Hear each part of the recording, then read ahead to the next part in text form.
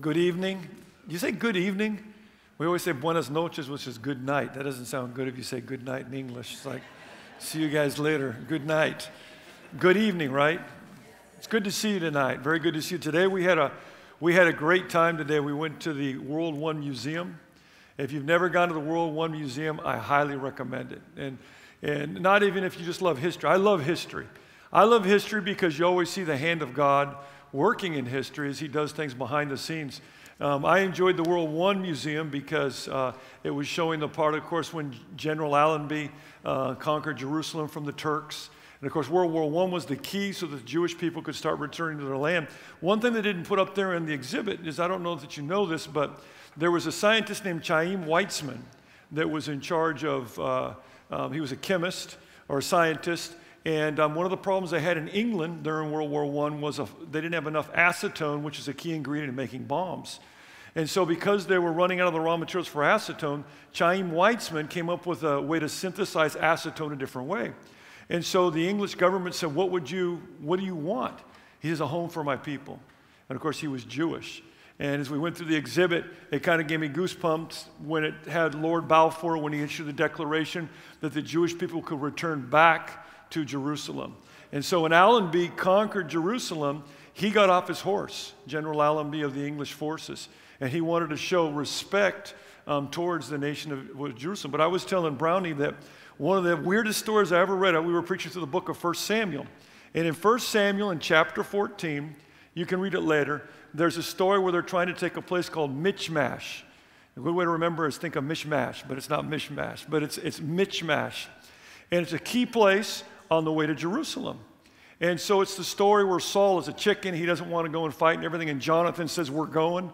And Jonathan finds a secret pass to come up on the other side, and he surprises the Philistine garrison, and then he fights them and he wins a great victory.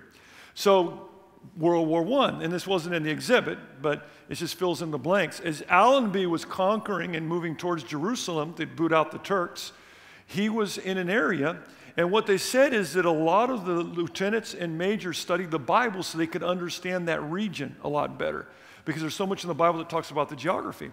And as they were getting ready to take Michmash, the general, I wrote down his name, General Vivian Gilbert said, I remember Michmash from the Bible when I was a kid.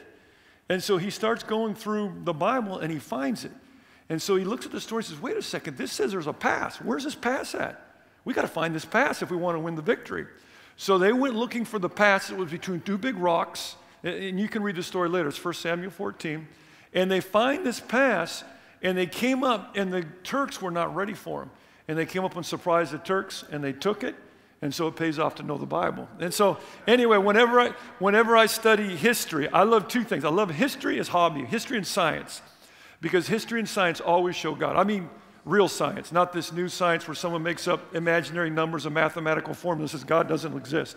That's just silly stuff. That's not science. But real observational science. I know I drive my wife crazy all the time because no matter what we're doing, I'm always putting it all together and saying, I can see God in this. When we go to a movie, I'll say, I think the point of this was to show this, you know, about God or something. The only time I never find God is in chick flicks. Never. I always say to my wife, I just wish all these people would get saved. You know, they got all these deep problems and everything. And so, anyway, I'm getting off on the subject. But I grew up with 3 daughters. I have 1 son, I have 3 daughters. And so, you know, well, you guys got a bunch of daughters, so you know how it is. When they're in their teenage years, they'll watch a movie at least 50 times. You know, it's the same movie. And it's, you know, if you allow them to watch these chick flicks, it's always the same story. The names are changed to protect the innocent. But anyway, I didn't come here to talk about that tonight. I came to talk about what I believe in my heart is the greatest problem in the world right now. I think it's a crisis. I'm going to start off by talking about what I think is the greatest physical problem. And I'm not going to talk about this problem, but the greatest physical problem in the world is starvation. And I'm not going to come up here to talk about starvation as my purpose, but it's going to lead into something else. I was looking at the most recent statistics. 24,650 people die every day from starvations or causes related to it. Of course, most of the victims are children. And so every hour, 1,000 people die of starvation. And the reason I put that up there is on purpose, because as a human being, Whenever you see that, it touches your heart, no matter who you are. Many times we see it on TV, we just change the channel because it just breaks your heart that to this day people are starving to death in this world. And of course, as we were going through the World War I exhibit and everything, I listened to something that David said. He goes, it just shows us how rotten man is, mankind is, and these things do too. And I've thought about that, what a horrible thing physical starvation is. But there's a much bigger problem in the world. If someone was to ask me, Steve, what's the biggest change you've seen in the United States in the 36 years? I don't even hesitate. It's biblical ignorance. You see, a guy like General Allenby could conquer and could find that place because there was a knowledge of the Bible. But it's unfortunate now that if we were to fight in those areas, I don't think very many people would even know what the Bible was. Most people say, who cares about Mishmash? Who cares about all those stories and everything?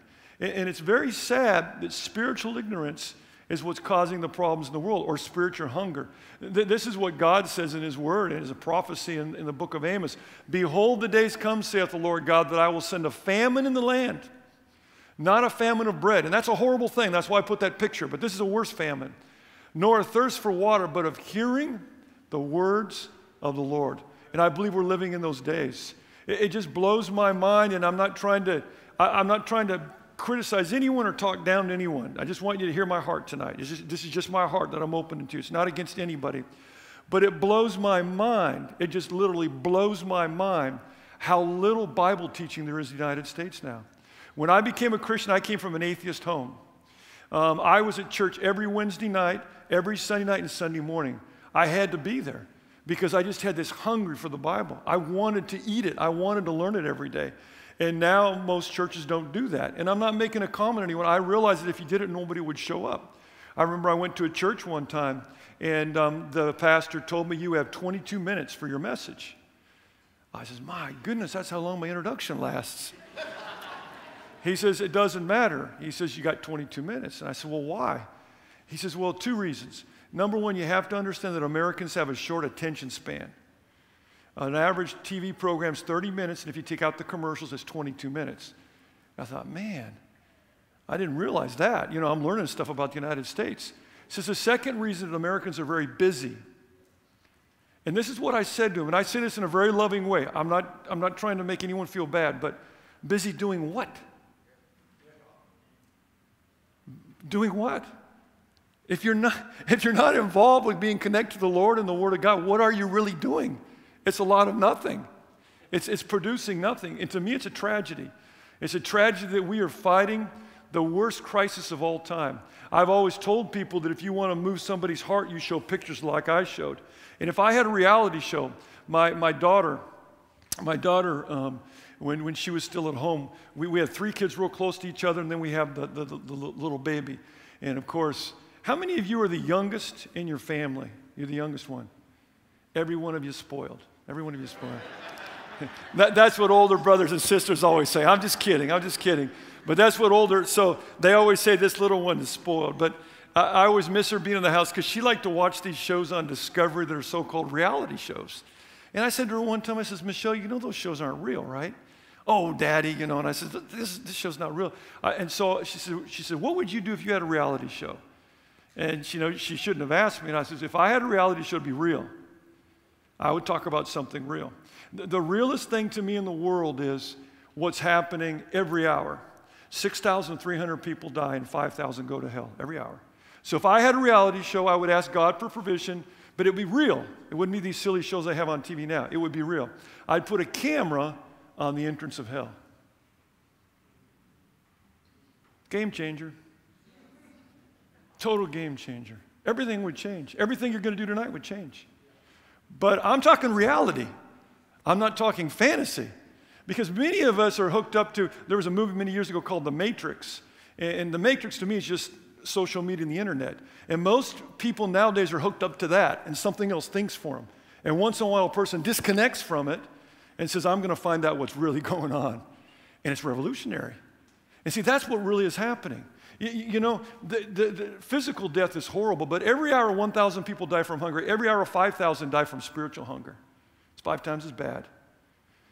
During the first hour, we haven't got to the first hour yet, but we're almost to the first hour, 5,000 people went to hell forever. And I mean, I'm not trying to make something up. I'm not trying to touch your emotions. I'm talking reality right now. I'm getting away from fantasy and just going with reality. That's what's happening in this world. And it's a horrible crisis. And of course, we know what the answer is. Jesus said to them, I am the bread of life. He that cometh to me shall never hunger, and he that believeth in me shall never thirst.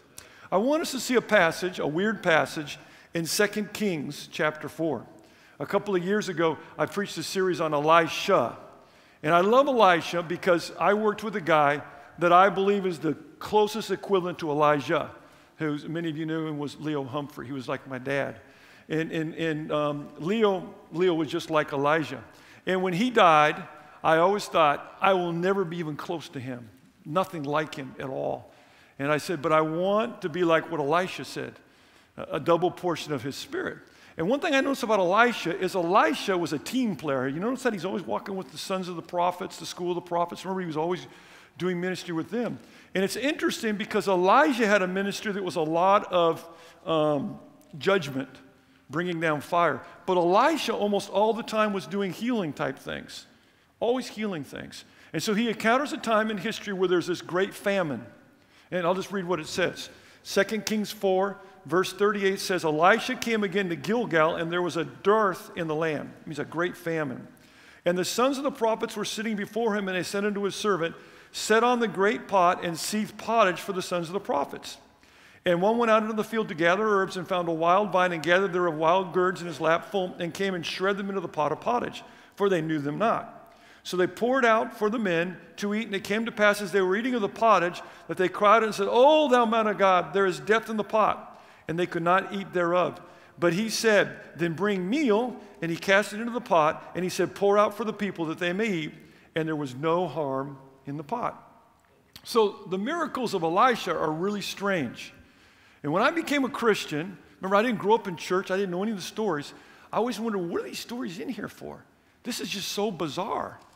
It's so bizarre, a bunch of guys gathering wild gourds, putting them in a pot, there's poison, and you just put in some meal or some flour, and it heals it. Why is that even in the Bible? And of course, what revolutionized my life is when someone told me that, you know, the stories in the Old Testament, there's a historical application, you got to learn what it really said, but there's also a doctrinal or prophetic application. It's a picture of Jesus. And then, of course, there's an application for you. That's the devotional application. It changed my life. And so I think that the reason a lot of these stories that are miracles are strange is because they were signs. Remember that the Jewish people sought signs. And what's the purpose of a sign? To show you something. And so the miracles that Moses did, that Elijah and Elisha did, that Jesus did, they were signs for those people to teach you something. So if we want to understand what's going on here, we pick up on the signs for us. And then this thing makes sense for me today, what it's talking about. And so what I want to talk about this evening is, what do we need to solve this crisis of spiritual famine? The greatest crisis, because I told you this week I'd be talking about crisis a lot. The greatest crisis on the planet Earth is not COVID. Nor is it pollution. The greatest crisis is spiritual famine. 5,000 people die an hour from this crisis. Everything else pales with comparison. It's a huge crisis. And unfortunately, the governments of the world will not get together and do something about it. I have a great friend that always says, you know, especially on the mission field, he made a statement that always rang with me. He says, you know, on the mission field, there's a need for wells and water, but governments can do that. On the mission field, there's a big need for medical care and for food, but governments can do that. And those are great things to do to preach the gospel. Don't misunderstand what I'm saying, but I'm going to make a point here. And he made this big list. On the mission field, there's a great need for schools, but the government can do that. On the mission field, there's a great need for preaching the gospel, and governments will never do it. See, they will never address this problem. We're plan A and B. We're it. And there's spiritual famine going on like crazy in Blue Springs, and it's a crisis. And so what I see here is you need three things in this story if we want to stamp out the spiritual famine in the world. Number one, we need spiritual power. If you've ever worked with an organization that does any kind of relief, food relief, feeds the poor, or does medical work, you know that one of the biggest problems with groups like Doctors Without Borders, the Red Cross, the Peace Corps, all those groups that do work to help people is burnout. Number one problem is burnout. And the problem is that the leaders are taught, you've got to make sure that your people are eating, you've got to make sure they're taking care of themselves because they will burn out. I've had so many friends on the mission field that because they did not spend time with the Lord, and I know you could talk about this, and did not get that food and that nourishment, they burned out. They burned out on the field. And it's so important. So this is really interesting, you know, what happens here when you read this. And so to me, there's three things that are real important that come out of this story if we want to have spiritual power. I think the first thing is figure out why there's a spiritual famine. I mean, this is really interesting. It says in verse 38, Elisha came again to Gilgal. Gilgal's important. Does anybody remember what Gilgal means? The reproach has been rolled away. You remember the story? They're conquering the promised land. They're getting ready to fight Jericho. Remember that? They're going to celebrate the Passover. They had reproach on them when they were out wandering in the wilderness. All reproach means is people make fun of you. Right? They're all making fun of them. You say your God's the great Jehovah, and you guys are losers wandering around in the desert. Once they had crossed the Jordan River, they came to Gilgal, and the reproach had been rolled away. And so they named that place Gilgal. And Gilgal is where Elisha and Elijah had met together before they crossed the Jordan River, and Elijah went back to heaven. So Gilgal is this great spiritual place, but everything's changed. It says now there was a great famine, or dearth, in the land. Now, why was that? Well, what we need to understand in the Old Testament is that the nation of Israel was linked with the land. All blessing was with the land. The dream of a Jewish person was to die in the land and be resurrected. What was the last petition of Joseph? Take my bones where? To the promised land. What did Jacob say before he died in Egypt? Remember what he said to his children? Take me back to the promised land. Why? Take me back to that cave because I want to resurrect in the promised land. That nation that the United Nations is negotiating is ridiculous. They're negotiating God's land where he already gave to Israel. It's their land. And so anytime they sinned, the land was affected. I was just preaching a message just recently, and there's a phrase that just hits me in the Old Testament, that the land was contaminated. The land was contaminated. I don't know if it says contaminated in English, but that's what it says in Spanish. And you know the way that the land is polluted and contaminated? By our sin. You see, the whole green movement is great if we can stamp out pollution, but we'll never stamp it out as long as there's sin. And so in the Old Testament, when the nation of Israel was in sin, everybody suffered, and there was famine. And many of you already know this, but this is the cause. It says, because thou servest not the Lord thy God with joyfulness and with gladness of heart for the abundance of all things, therefore shalt thou serve thine enemies, which the Lord shall send against thee, in hunger and in thirst and in nakedness, and in want of all things, and you shall put a yoke of iron upon thy neck until ye have, I forgot what the last part of it says. But the point that it's saying there is famine, hunger. The reason there's hunger in Gilgal is because Israel is in disobedience. The reason there's spiritual famine right now in the world is the church is not doing its job. When a believer is not right with the Lord, everybody suffers in the ambient. And so the other people are starving to death because Israel was not right at that moment. So this is interesting. It says in verse 38, and Elisha came again to Gilgal, and there was a dearth in the land, and the sons of the prophets were sitting before him, and he said unto his servant, set on the great pot and seethe pottage for the sons of the prophets. Now this really hits me here. There's this huge famine in the land. They need to feed the people, but the first thing they do is worry about themselves. That's the first thing they do. I don't know how many of you have recently been on a plane, but recently in the last year, I've had to fly a lot of times. And I always think about this when the flight attendant comes out and gives the instructions. I remember the very first time I listened to the flight attendant, because usually we don't listen, but I listened to the flight attendant, what they were saying. And the flight attendant says, if there's a sudden decompression in the plane, and it always cracks me up how they have these flowery words. They never say, if the plane's going to crash, they never say that, right? They have these fancy ways of saying, there's a disaster. If there's a sudden decompression on the plane, what in the world does that mean? We're going down, we're going to die. But anyway, if there's a sudden decompression on the plane, these masks are going to come down. right? And then they say this, if you're sitting next to a young child, and I remember the first time I heard that, I completed the sentence. If you're sitting next to a young child, make sure you put the mask on the child first. You're paying attention. That's good. I'm going to tell the flight attendant on the flight on Thursday you're paying attention because they don't think anyone pays attention. You know, they say the first thing you do is you put it over yourself.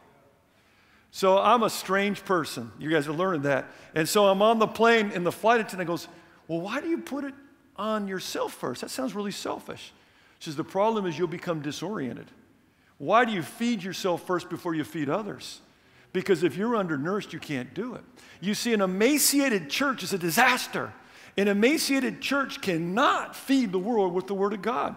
And there's no plan B. And so if you don't feed yourself, if you don't find the food yourself and spend time in the Word, then other people will suffer during that. So he says, okay, we got this big famine. First thing you got to do, feed yourself.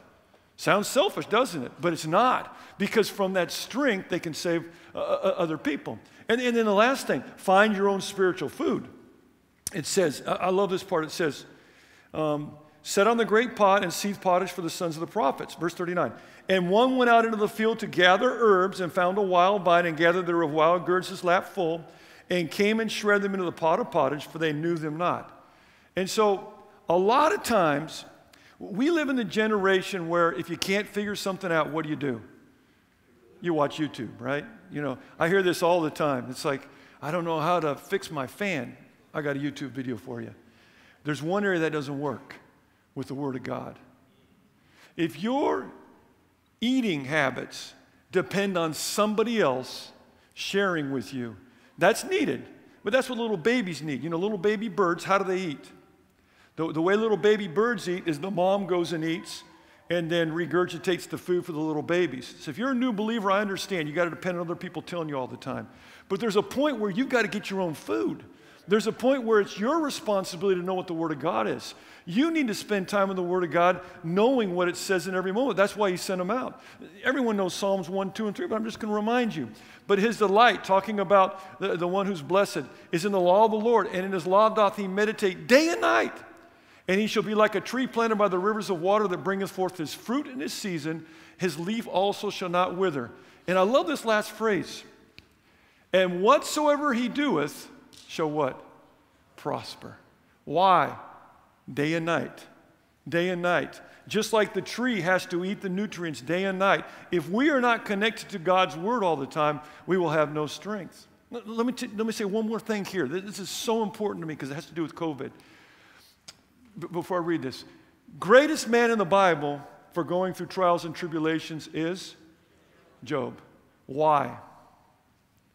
You know that COVID would have been a piece of cake for Job, right? Do we agree with that? Why? Because of this passage. This is incredible. Neither have I gone back from the commandment of his lips. I have esteemed the words of his mouth more than my necessary food. So I read that one time and I thought about this. Steve, I want you this week to do something, Steve. If you don't read the Bible, you can't eat. Right? Because I'm going to be like Job. I want to be a Job guy. Okay. Job says, what's number one every day? What's the priority? Word of God. Are we agreeing with that? That's what comes out of God's mouth. Word of God. Secondary, necessary food. So we're going to have a new diet, the Job diet, this week. Starting tomorrow morning, you cannot eat anything until you read the Word of God. Well, don't do it. Most people will die. They just die, wither on the vine. And here's the problem with not eating the Word of God. If you don't have a good diet and you have a big problem in your life or a crisis, that's where you feel it. You get sick and you get worse. When everything's going fine, it doesn't matter if you have a good diet. It's like the parable that the little kids learn, right? Two men hear the Word of God. One does it and one doesn't do it. Both of their houses look wonderful when there's no problems, right? No problems, no sweat. That's why most Christians who don't spend time on the Word of God say, I made it another week and I'm fine. I made it another month and I'm fine. But COVID comes and you're gone. It's too late. You see, the reason you spend time on the Word of God is so that when the COVIDs of this life, the financial problems come, you lose your job, you're ready. You go right through it with no problem like Job, because Job said, when things are going good, I'm going to eat, and I'm going to eat good. And he made that decision. He made his decision that I'm going to be spiritually powerful by feeding on the Word of God because the world is dying of starvation. They're dying of starvation. It blows my mind. I don't even watch the U.S. news anymore. It's just unbelievable to me. It's unbelievable. What everybody's fighting about, what's so important, it's just unbelievable. You know, when I lived in the States, I remember I'm a new Christian. I don't know anything. I didn't know Noah was. Nothing, zero. Remember there was this lady, just a member of the church, and she gives me a piece of paper. And she goes, do you know about the typology of the Levitical sacrifices? And see, I thought that was normal. And so I thought, man, I better learn this. And so, you know, if I told someone that right now, if I came into an average church and gave a paper, do you know about the typology of the Levitical sacrifices about Jesus? They go, who is this nutcase? But did you know that the rabbis, when they prepared the guys to go through bar mitzvah, you know what the first book they always taught them? Always.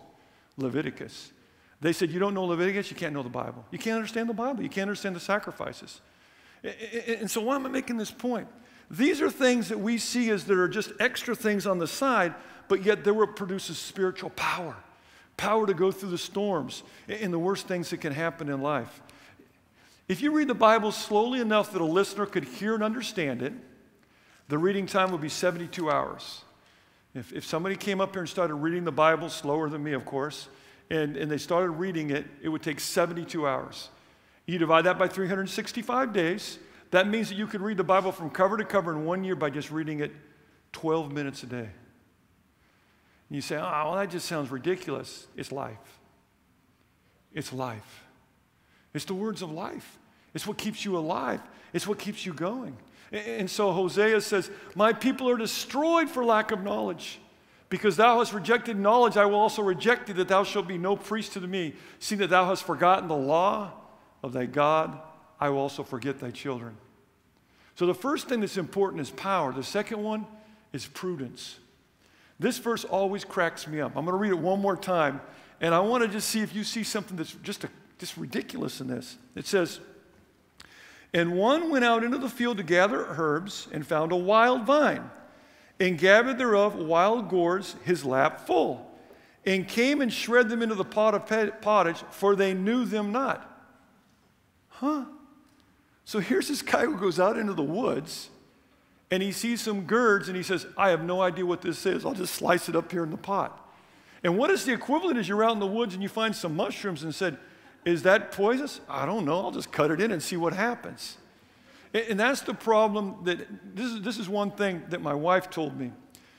When I first started coming to the States, like for a conference or something, my wife would not come with me because we had the 4 little kids. And, you know, I know you guys could relate to that. And so she's taking care of the kids. And so she would always give me a list of all the things to get.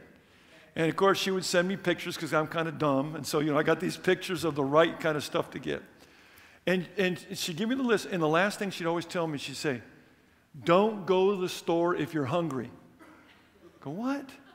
Don't go to the store if you're hungry. Well, why? Because you'll buy useless things. You know, if you're really, really hungry and you go shopping, you go, that kimchi ice cream looks good, man, I'm going to buy it, you know. And broccoli, spinach, that sounds great. Everything just looks wonderful if you're really hungry. Well, when you don't feed on the Word of God, you have no discernment, and you listen to any lunatic that's on the TV. I've always asked myself, especially when I became a Christian, especially Christian TV. Now, I come from a lost atheist family that makes fun of this stuff, where there was a guy on TV that would throw a coat at people and they'd faint. And I said, why would people watch this? Because it's like going to the supermarket. You're hungry because you're not feeding on the Word of God, and anybody offers you some food, I'll try it. Sounds good to me. Lima beans, I love lima beans, especially lukewarm ones. And so you would have had to be here Sunday night to understand that. And so the point I'm making is, if you don't feed on the Word of God, people will trick you. And people are tricked like crazy. They have no prudence whatsoever. And so that's the second thing that's so important when you're doing that. You know, now that I'm a grandparent, it cracks me up to watch kids, you know, little kids. And I remember when they were little.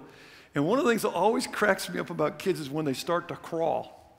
Because when babies start to crawl, everything looks good. Is that true? You know, in El Salvador, we have all kinds of bugs. We have tropical climate, so we've got bugs. I don't even know the names of them. Just bugs all the time. And my wife is a cleaning, not a freak, but she loves everything clean, and she's just given up. I mean, there's always ants, there's always cockroaches, there's everything coming through our house.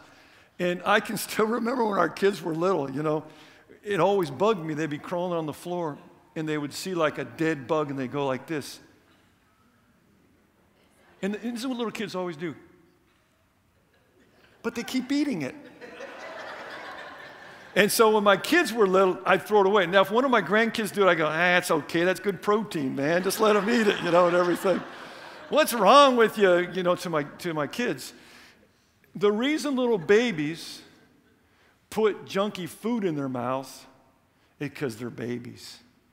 And the reason professing Christians listen to junk is because they're babies. And the only way you grow up is by eating. And you got to feed yourself. There's a point where your mom just doesn't give you the milk anymore, and you've got to feed yourself. And you've got to have prudence. You have to have discernment of what you're eating at every moment. And so just like if we want to solve the spiritual famine, we cannot eat whatever we want. We have to be prudent.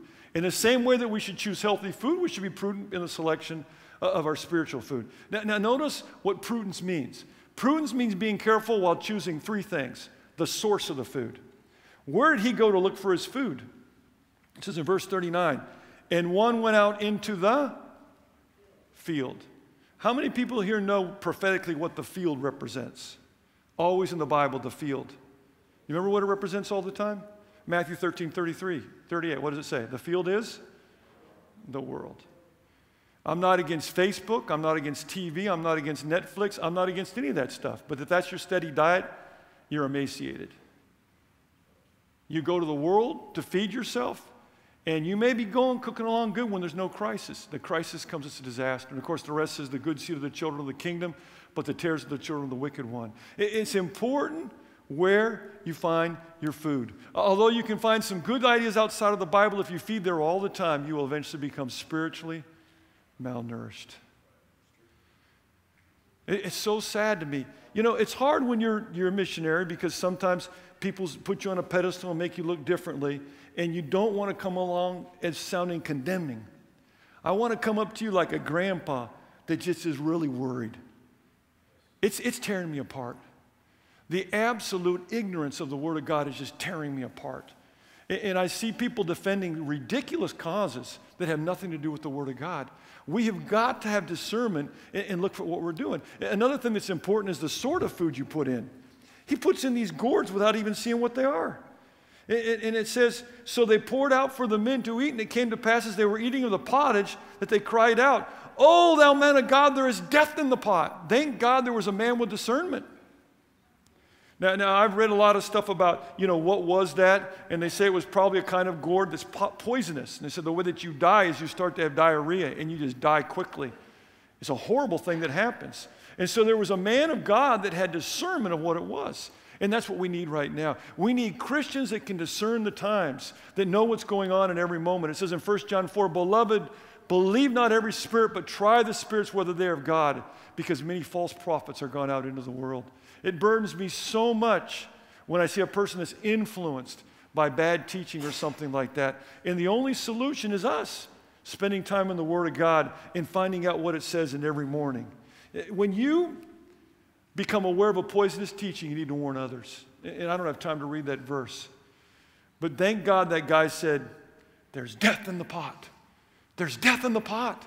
We've got to do something. There's death in the pot. People are being force-fed day and night, death in the pot. And they're dying from it.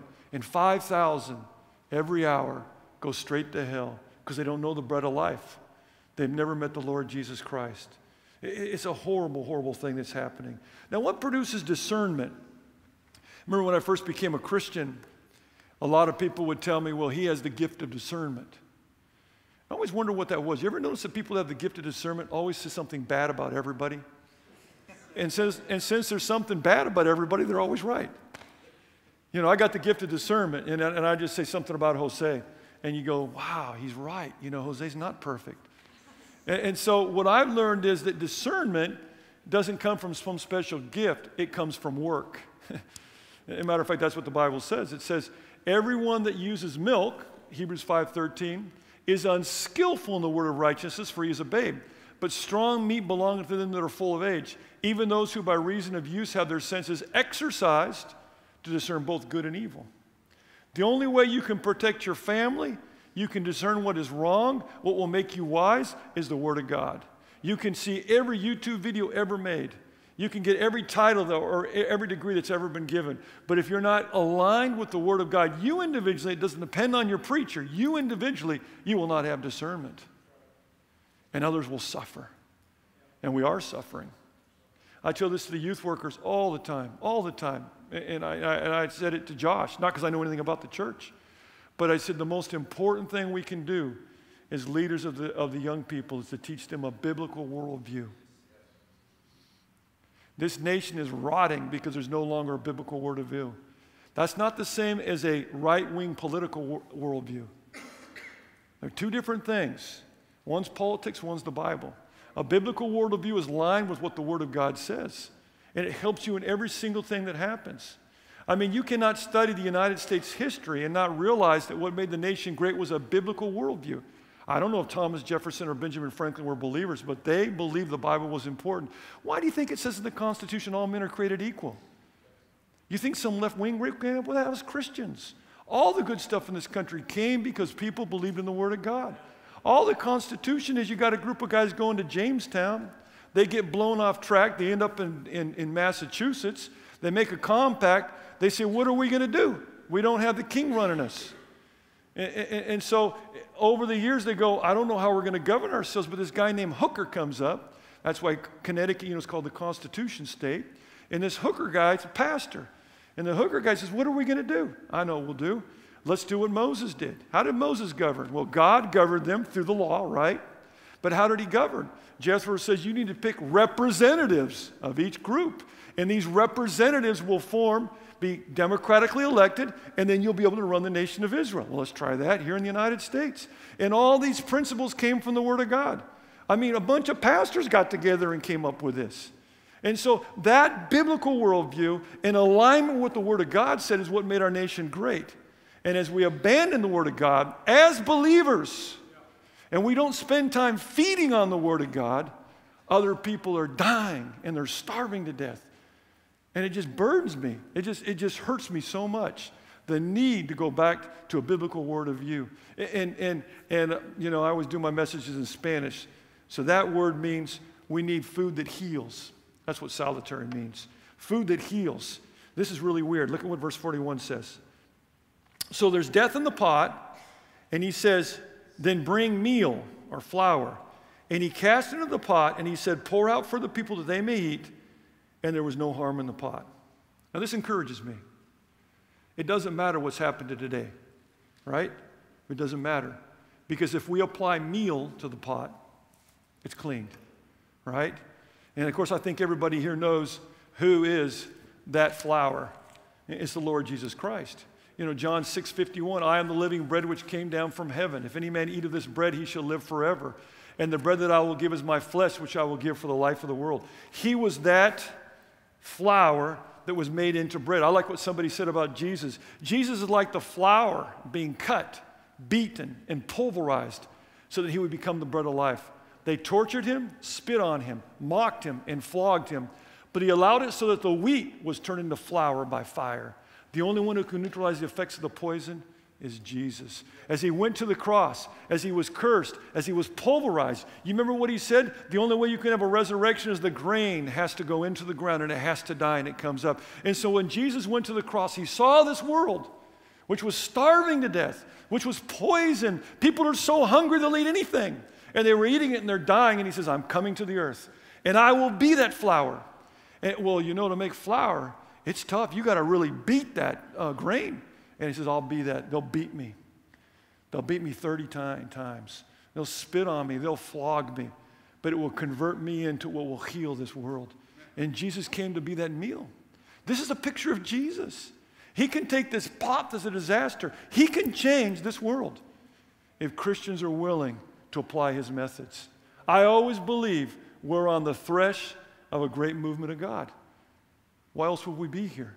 And I think he wants to do something great through us. And the last thing, just to finish up, is spiritual persuasion. Now, you might be thinking, man, it's a disaster. This world is so messed up. And I understand it if you're this way, and I have nothing against you.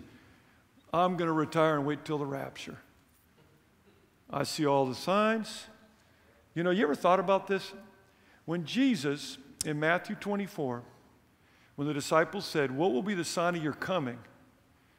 And he said there will be pestilences. Is that the way you say it in English? Pestes in Spanish, pestilences. Do you realize that from the time Jesus said that, there was basically no new pestilences until around 1970? Nothing. Just the old ones, cholera, tuberculosis, the bubonic plague, all those old things. And I read an article that was written by the World Health Organization in the 1960s. And the article said that we believe now, with the invention of antibiotics, that within 50 years, we will eradicate all diseases. This was written in the 60s by the World Health Organization.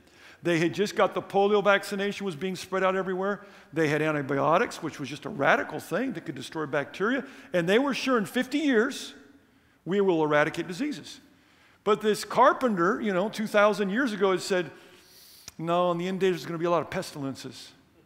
And so I read this article by the World Health Organization that was written newer, and it says, do you know that in the last 30 years, a new pestilence has appeared an average of once a year? I always tell people there's only one reason to read the Bible, prophecy. That prophecy's enough. I could close the book, it's over. That's it. That's one prophecy. Nobody could predict that. And he says, when you see these pestilences, you think about all these new diseases we've had. SARS, Ebola, Marburg, chikungunya, Zika, West Nile virus, mad cow disease. Does everybody agree with me? Bird flu, swine flu, COVID, AIDS. This didn't exist before. So this guy says, in the future, when you see that, and this is going to sound bad, but when COVID, I said, oh man, he's almost here. This is awesome, man, he's almost here. And you might say, what are you're a nutcase or something? But I understand. I understand if you're one of those kind of Christians. I see he's coming any minute, and I'm just going to hang on. I'm not going to do anything.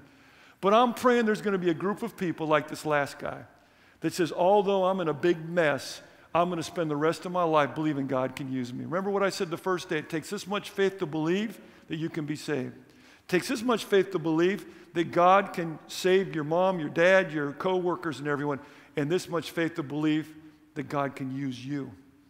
My prayer this whole conference is that your faith will grow. Because it doesn't matter how much you know, how good looking you are, how eloquent you are. If you believe God, you'll change the world, period. That's the kind of people God uses, and that's how this finishes up. This is crazy how it finishes up. It says, and there came a man from Baal, Shalisha, and brought the man of God bread of the first fruits, 20 loaves of barley, and full ears of corn in the husk thereof. And he said, give unto the people that they may eat. Wait a second, have I heard that before? Give unto the people that they may eat. Who said that to the disciples? Who said that to you tonight? Don't remember anything else tonight, but remember this. Give unto the people that they may eat. Well, why am I going to work tomorrow? Give unto the people that they may eat. That's the reason we're here. There's no other reason to be here. It's to give unto the people that they may eat.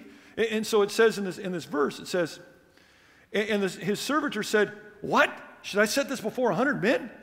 He said, like I would have said, this is impossible. He said again, give the people that they may eat. For thus saith the Lord, they shall eat and shall leave thereof. So he set it before them, and they did eat, and he left thereof according to the word of the Lord. And so real quick, we got to finish up. To combat the spiritual famine crisis, God needs men and women of faith. He wants us to do exactly what Elijah and Jesus told them to do. Give unto the people that they may eat. Whenever I think about sending out our missionaries, always I think the same thing. We got to send them out so they can give out to the people they may eat. Because 5,000 of them die every hour and go to hell. We got to give them to eat. We got to feed them. They're starving on the streets. They're starving in Blue Springs. They're starving to death. They're going to hell. We got to do something. We've got to do something. We have got to do something. No, man, it's too big of a problem. It's too big of a problem if your God's a little God. But if you got a big God, He can do it. And it doesn't matter your circumstances. And I'm just reminding you, remember what Jesus said? They need not depart. give you them to eat. Give them to eat. And so notice three things about this guy. This guy had everything coming against him. Notice, number one, that the kind of believer that feeds the perishing is the one that shines. This guy came from Baal Shalisha. The word Shalisha means multiplies 3 times. Does anybody know who Baal is? You guys know who he is. That's the devil. That was the god that the pagans worshipped. And so who solves the spiritual crisis? Somebody who's working in a place where everybody's lost. Somebody who lives in a family where everybody's lost. Someone who lives in a city where everybody doesn't want to hear about Jesus. That's who God uses. And he shines. He's a shining light among all those people. That's who saved the day. There came a man from Baal Shalisha. But that's not the most important thing. And I put it up there. Baal Shalisha means Baal multiplies. When you live or work in a place of darkness, God can use you if you're willing to shine. But number 2, one that sacrifices. And I always told people, in our church, we have a discipleship program that we hope goes from salvation to being a leader in our church. And we always base it on the 3 times Jesus called the disciples. He called them 3 times and said, follow me. The first time he said, follow me, and nothing else happened. He just said, follow me and watch. And we call that phase follower. In Spanish, it's seguidor. And so follower. In the first part of the ministry, Jesus just said to him, follow me. What did the disciples do when he turned the water into wine? Nothing. Because the first part of his discipleship was what you know. You've got to learn. So they would follow him around and they would learn. They would observe what he was doing. And he was trying to prove 2 things. Okay? Number 1, I'm the Son of Man. I'm the Messiah. So he did all the miracles that Moses did. He didn't turn water into blood. He turned it into wine. But he did all the miracles that Moses did. And that he's the Son of God, which means he's God. That's why he stilled the winds. That's why he did miracles. That's why he did all these incredible stuff. Once they were convinced this is God in the miracle catch, he quit doing miracles, basically. Phase 2, he says, now follow me and I will make you to be fishers of men. Now they're servants. The second part of the ministry, if you take the chronology of his Gospels, they were to be servants. It wasn't so important what they knew. It was important what they did. So when he turned water into wine, what did the disciples do? Nothing. When they fed the 5,000, did they do something? Yeah, it's the second phase. It's being a servant. It's what you do. Third phase, if any man will come after me, let him deny himself. Sacrifice. And sacrifice has to do with character. In the last part of the ministry, he exposed the disciples to other people all the time because they had to sacrifice their ego. And I've always told people, if there's one teaching that's countercultural in the United States, it's sacrifice. Here, when I used to live in the United States, it was believe in God, love God, and get forgiveness from God. Now the 3 pillars of Americans is believe in yourself, love yourself, and forgive yourself. And sacrifice is a dirty word. And that's the problem. Jesus was looking for people that wanted to be living sacrifices. And what does this man do? He's starving to death. What did he do? He brings his first fruits. He brings his bread. He says, I'm going to bring you the best that I have. I'm just going to read this because of time. Honor the Lord with thy substance and with the first fruits of all thine increase. So shall thy barns be filled with plenty and thy presses shall burst out with new wine. This just blows my mind. This guy's starving to death. And he brought the man of God bread of the first fruits, 20 loaves of barley, and full ears of corn in the husk thereof. And he said, give it to the people they may eat. Can you imagine that sacrifice, living in a pagan land, and you bring it? You might say, well, why did he bring it to Elijah? Because the priesthood was a disaster at that time. He had to bring it to a prophet, and that's all he had. And so it's someone who sacrifices. And giving your first fruits in a time of famine is a great sacrifice. But they come from God, and he promises that he will provide for us. The first fruits do. When we do not give our money and time to the Lord, it's because we have little faith. Try God, and your faith will increase as you see God's work in your life. That's what God's looking for. People that say, I believe you so much that I know if I sacrifice this little, you'll multiply. And finally, it's someone that submits. What did he say? Oh, it can't be done. Oh, the problem's too big. Oh, the Democrats are ruining the country. There's all these lost people. We can't do it. He said, okay, because his God's so big. His God's big. his God can overcome all this kind of stuff. You know, I always tell people, I understand what it was like for Moses. He had to take 3 million Americans around the desert because nobody whines like Americans. No, I'm serious. It's unbelievable. You don't hear whining like this in El Salvador. Americans are such whiners. Oh, you poor guys, you're so poor. Richest country on the planet. Oh, it's so horrible. It's just so hard. Can't do it. And God says, sacrifice a little and believe that I can do it. And he changed the world. We can't solve the spiritual famine, but God can.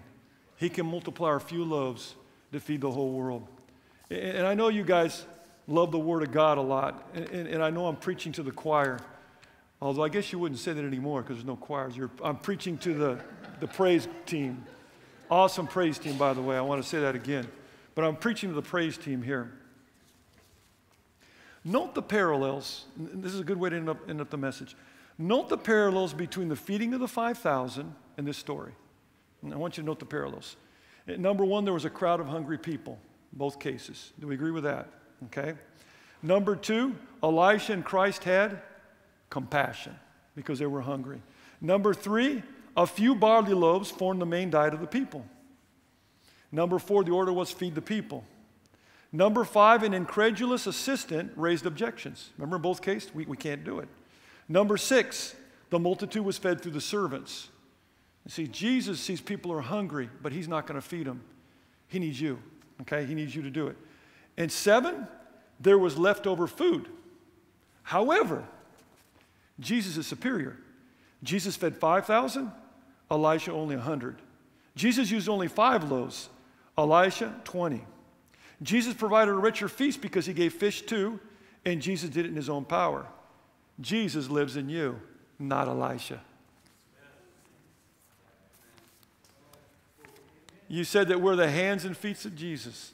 And somebody said before we started the service that he likes to hug other Christians because he's hugging Jesus. See, Jesus, his heart's broken because people are starving to death. Just like when I started the whole presentation, I showed the starving children. It broke your heart because you're a human being.